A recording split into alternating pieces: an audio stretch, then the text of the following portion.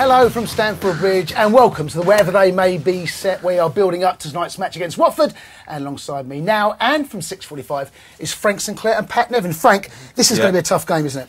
Yeah, absolutely.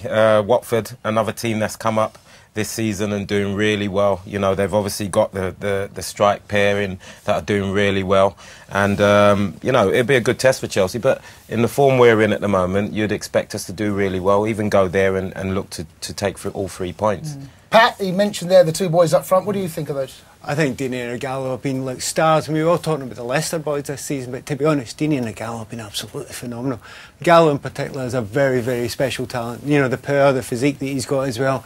And a real surprise to a lot of people that he hasn't moved on just now. So, yeah, battle tonight. I expect a whole bunch of goals. Frank, what about us? We go into it in good form. Obviously, we beat Arsenal on the back of a convincing victory against MK Dons. Still looking for our first back-to-back victories in the Premier League.